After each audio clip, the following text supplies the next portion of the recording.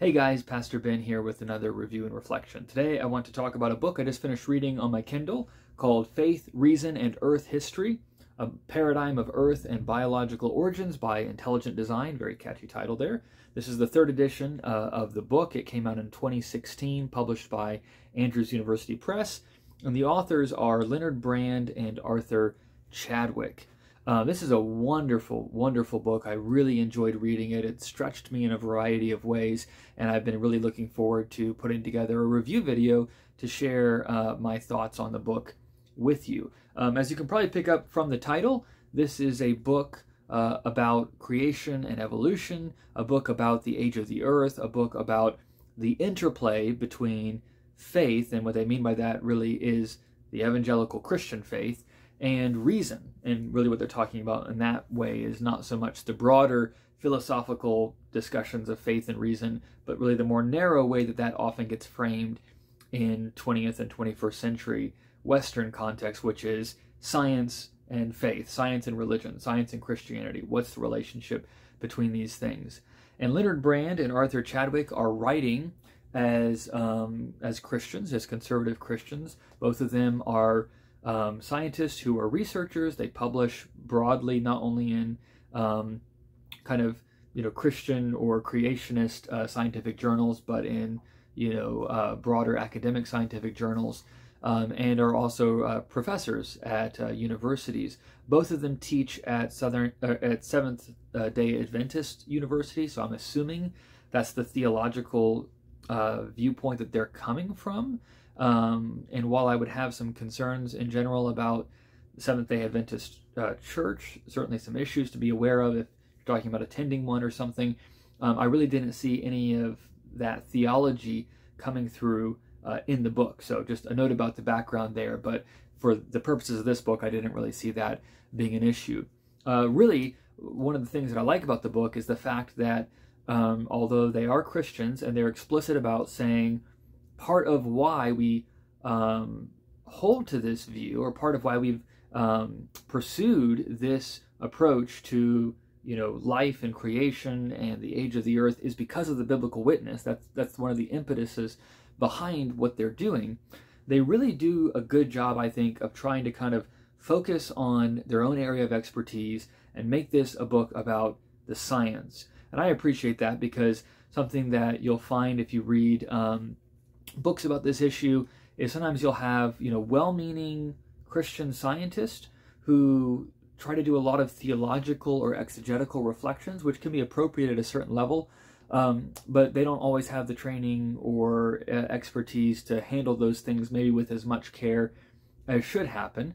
And the same happens on the other side. Sometimes you get theologians or pastors who are kind of repeating scientific arguments they've heard from a scientist, but we don't really have the training or experience to own those ourselves, or at least many of us don't. And so we can end up maybe getting details wrong and things that might weaken our argument. So I really think the best way to handle this issue, and again, it's a cluster of issues. It's a whole network of questions that come up when you come to the question of God as creator, the way in which he created the age of the earth. All of that is very complex. And so I think the best way to handle that is to have theologians who are dealing with the exegetical and theological side, and scientists who are reading what they're saying, but also writing about the scientific side, and together you get a good, strong argument. So this would not be the book I would recommend if you're trying to do a deep dive into what does the Bible say about these things. There are other books that I think are better on that topic, but that's a topic for another review video. But the authors are really not trying to do that. They're not trying to do a deep dive into what Scripture says about this.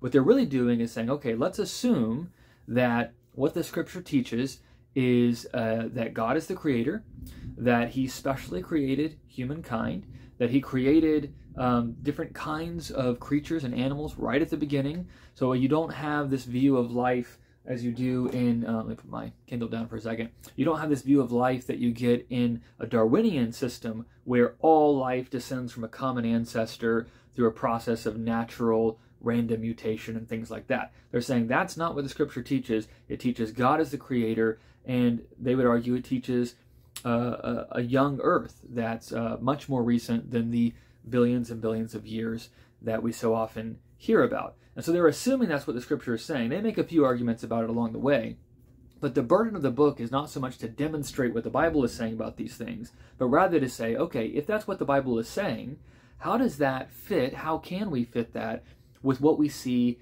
in the natural world, with what we see in the realm of science? And so they're trying to present a positive vision of how to scientifically explain and explore the world based on what the Scripture says about the origin of the world, and specifically to interact with the claims of evolution. And as they'll go on to clarify, they're talking about Darwinian evolution, macroevolution, we might say. Again, that idea that all life descends from a common ancestor, the view that kind of excludes God from the picture altogether, or just puts him, some theological or theistic evolutionists will kind of have God as the first mover. He gets the ball rolling, but then evolution is this means that he uses to allow humans to develop and everything else, and then that's how things unfold. And they're saying, no, we're seeing God creating humanity right at the beginning. We're seeing God creating, birds and reptiles and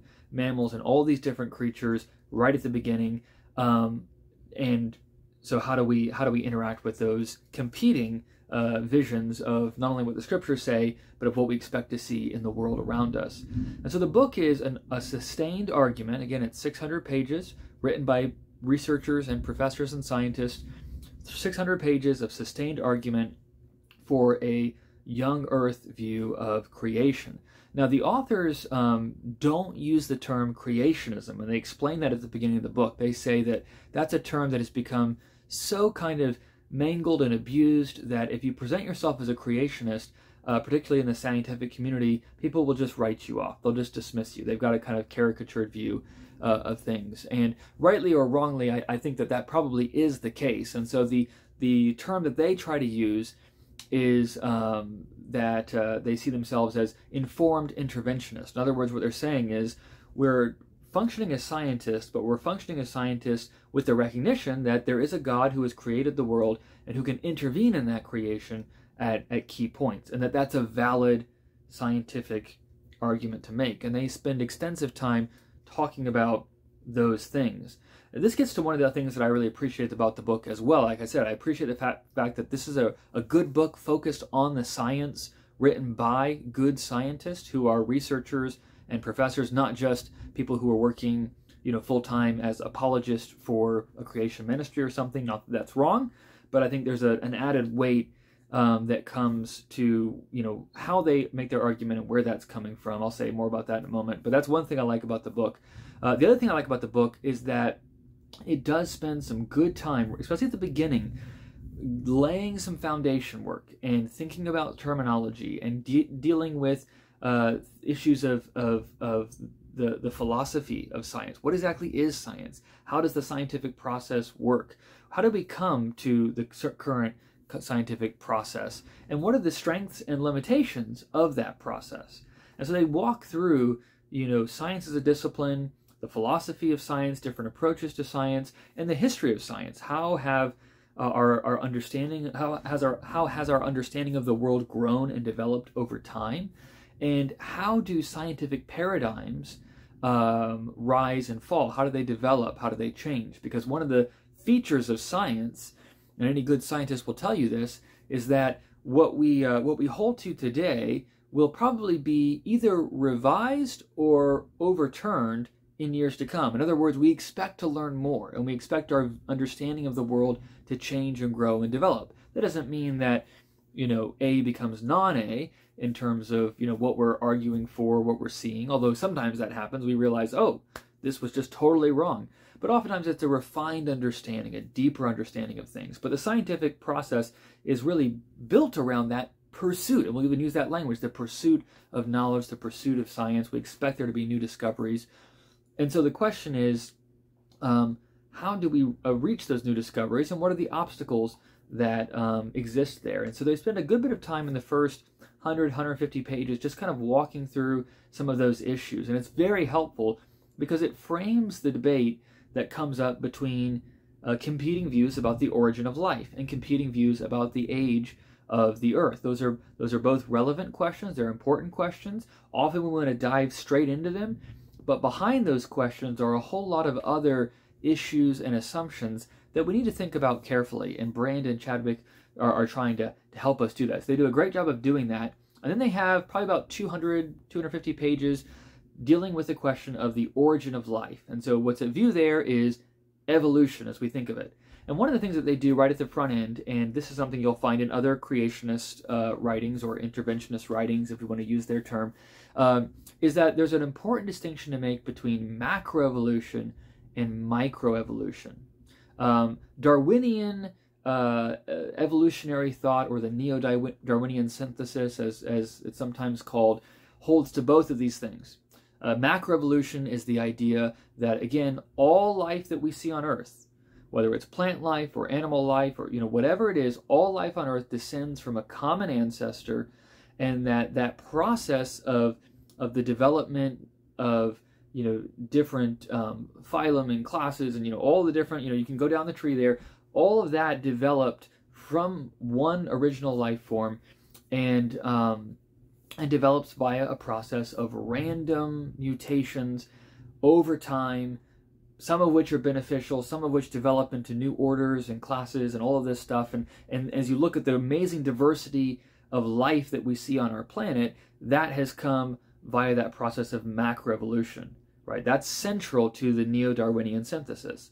Now, along with that is an embrace of microevolution, the idea that certainly within species, but you can kind of go even a little further up the tree from there, that you will have new types of creatures growing or developing. So, for example, we could take a plant and say, okay, here are this type of flower, and a new species will develop as it's introduced to a new environment. Or maybe you have, for example, people will talk about like fruit flies in Hawaii. There's like 500 different species of fruit flies in Hawaii that have evolved and developed or adapted to their environment, filling different niches and microclimates within the ecological system there in Hawaii. And that's happening, fruit flies are developing into different species of fruit flies based on their environment. That's microevolution. And Brand and Chadwick make the very important argument, I think it's often missed how significant this is, that there's nothing in Scripture and there's nothing in the creationist or interventionist worldview that is against, microevolution or speciation, if I'm saying that right. Because we do see, not all the breeds of dogs that we have today existed 100 years ago or 1,000 years ago or 5,000 years ago. And the same can be true for all different kinds of birds and plants and things like that. So yes, we do see evolution in that sense all around us. And that's a really important insight to understand the life that we see on our planet. So they're making the argument that a lot of the evidence that gets thrown up as support for evolution needs to be kind of sorted out. Is this actually an argument for macroevolution? The idea that all life comes from one source, and that it's developed randomly, and that birds and reptiles and mammals and all this have kind of evolved one from the other? Or is this an argument that makes more sense within a view that says God has created mammals and reptiles and all of these different kingdoms and orders and all those types of things. Sorry, I'm probably getting the categories jumbled here. I told you, theologians and pastors, we can repeat arguments that people say, and maybe we'll get some details wrong, so my scientist friends can straighten me out in the comments there. But that God has created those broad categories of creatures, and that there's development within that. Absolutely, that's not a problem. But oftentimes arguments that are advanced for evolution are supporting microevolution, and the evidence for macroevolution is much thinner and much more suspect. So they do a good job of kind of laying out where are we actually agreeing, where are we disagreeing, and then they go through the main arguments for evolution and the arguments against it. They have a whole chapter where they just are arguing for macroevolution, and you can read that chapter and go, wow, this sounds so convincing. And then they have a chapter saying, okay, here are the challenges that someone who holds to that has to address. Here are the weak spots. Here are the responses we can make, and it gives a whole different picture. And so it does a good job of dealing with that. So they have several hundred pages dealing with the question of the origin of life and issues of evolution. And then they have about 300 pages. It's a very significant part. The authors have training in geology and paleontology, so that's a big issue for them. So they spend the last half of the book really going through the geological record and dealing with the questions of, the fossil column, the age of the Earth, that kind of thing. Again, from a scientific perspective. Very thorough, very interesting. That gets pretty in-depth, but it's overall a very good pairing of things, dealing with kind of the issue of science as a discipline and its relation to faith and reason and so forth, and then dealing with the question of origins and evolution, and then dealing with the questions of geology and the age of the Earth. That's kind of the three parts of the book. Now, there's a lot I could say about those things. I'm not going to try to repeat the arguments that they make, or I'll just bungle the details, but let me give it kind of in closing here what I think is the contribution of this volume, maybe relative to other volumes that you might find out there as well. I've already mentioned a couple. One is it's focusing itself on the scientific discussion, and I think that's a really great way of coming at this. It's also, again, making some really good distinctions and talking about the foundational issues, not just the arguments we want to talk about, at the front end. But then the third thing would be that as it engages with those scientific debates, it really does a good job. The authors are very conscious, and you can tell this is a conscious choice they're making, to avoid some of the kind of rhetorical fireworks that often we find in these debates and discussions. So a lot of books that you'll find on this, but if it's coming from the creationist side, it might be something like, Darwin defeated, or something like that would be the title of the book. And it's just trying to sort of say, anyone who believes in macroevolution is just an idiot, and they don't have eyes to see, and it's not complicated at all, right? Sometimes you'll get that kind of vibe. And you definitely get it from the other side. Just, again, go into a polite society and tell them you're a creationist, and you will get lots of scorn heaped upon you, and attacks and things like that, and they'll dismiss your intelligence and say, you can't be a thinking person, how could you ever challenge that? And oftentimes the debate plays out in that tone and on that plane, and Brand and Chadwick are trying to say, no, we can make a really strong argument against Darwinian evolution, against macroevolution, against an old Earth, and they do that. Again, this is a 600-page book where they're working through those things. But they also say it's important to recognize the complexity of issues there and to deal with things very fairly. So one of the things that I really appreciate is they have these sidebars throughout the book where they'll be talking about an issue, and then they'll say, okay, so what's the data that we have? And they'll just kind of list, here's the data. Now, what's the interpretation of that data? What's the way that a Darwinian evolutionist, or their term that they use is methodological naturalist. That's the kind of methodological naturalism versus informed interventionism. Those are their terminology, but that's how they kind of will say, okay, here's the data.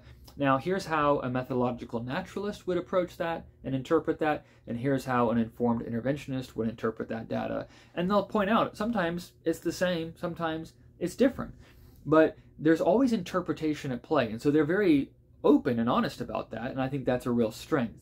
And that gets to one of the things that I think is wonderful about this book. It's something that I could hand to someone who's not already convinced of my position, and I think they would give it a fair hearing, because the authors are trying to speak fairly and openly and honestly, and to kind of give their conversation partners the benefit of the doubt. That doesn't mean that they downplay the significance of these issues. In fact, they underscore them at different points in time. But they're not coming in a kind of dismissive or adversarial way, and I think that lends strength to their argument. In fact, one of the things that they'll do is to not only interact with the arguments of people on the other side, but interact with arguments of people on their side, creationist arguments, and point out which ones are good arguments and which ones are not so good arguments. And again, the position, I would say, is something that we can get from Scripture. But how you get to that position scientifically, how do you explain the mechanics of Noah's flood, or the mechanics of the development of different life forms, or things like that? Those are things where there can be competing theories and models scientifically that are argued for.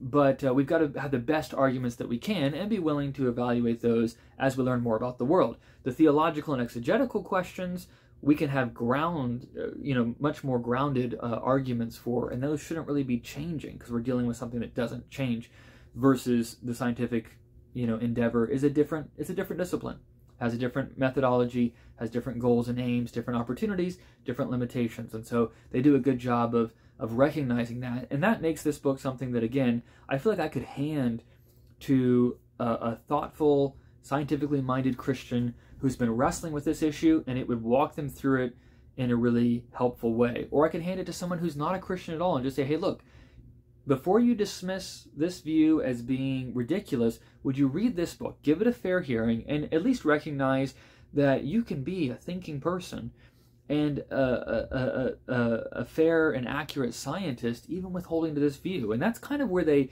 end up with the book. They have a good chapter or two at the end where they kind of pull some of those threads together, and they just make the argument, look, oftentimes Christians are afraid to go into the sciences, or scientists are afraid of Christians because they kind of see them as being mutually exclusive. And they say, really? And it's over this issue of evolution, Darwinian evolution. And they say, look, really, there's whole disciplines within science that are completely unaffected by whether you hold to Darwinian evolution or not.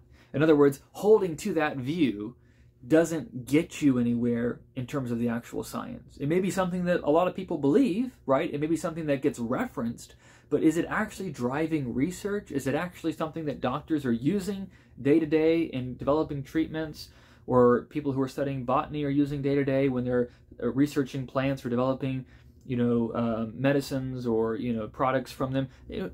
Not really. And so they do a good job of saying sometimes we've acted like you have to hold to this neo-Darwinian view before you can engage in science, and that's not the case. And they give examples of good, faithful scientists who are doing good, peer-reviewed work who don't hold to the Darwinian view. And that's a really important argument, I think, again, for the scientific establishment to reckon with, and for Christians to recognize too. And so if I had a young person who was interested in the sciences, I would make this required reading. Definitely. And I would make this required reading for any kind of, maybe a thoughtful high schooler, definitely college age. It's kind of a college textbook. That would be kind of the level at which it's pitched. But if you have someone who's kind of going into those college ages and is either grappling with this issue in particular or wants to go into the sciences, or if you have a friend who is not a Christian and just cannot understand how someone could question Darwin on this, this would be the book I would hand them if they're a serious student. And that would be my caveat. There are other books that may do a better job of, in 200 pages, kind of at a popular level, giving people things to think about. This is a more substantial work, but I think it's worth it. And I think the discipline of reading through this has helped me to better understand science, to better think through the questions of, the origin of life, to better be able to delineate where a creationist and an evolutionist would agree and disagree, and then to think through what a Christian's role in the sciences might look like. So there's a lot there to think about, but it was a really good book. I very much enjoyed it. And one last thing I'll say, someone recommended this book to me as the best book they had read on this subject, and the person who recommended it is an online friend who's a cultural commentator and has a real interest in science. And so that's what prompted me to look it up. And when I first looked it up, I saw that because it's a textbook, it can be a little pricey, but it was free on Kindle. And I just rechecked again today, and it looks like it's always free on Kindle. So if you go to Amazon and you look up Faith, Reason, and Earth History by Leonard Brand and Arthur Chadwick, you should be able to find this book. You should be able to get a hold of it. And I would highly recommend, if you have any interest in these issues at all, getting a copy and spending some time reading it, because I think it will be a help and a blessing to you. So those are my thoughts on Faith, Reason, and Earth History by Leonard Brand and Arthur Chadwick.